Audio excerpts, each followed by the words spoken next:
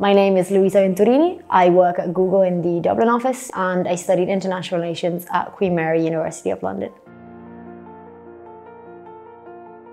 My career highlight would probably be one, getting my first job. That's always hard, and also the fact that I got my first job at Google. That was pretty cool. I applied through a diversity program and got in, which was really amazing. So I've been working there for the past year and a half and I've been loving it ever since. I've met so many people from literally the entire world, and I moved to Dublin without knowing anyone there, so that was definitely like a highlight in itself.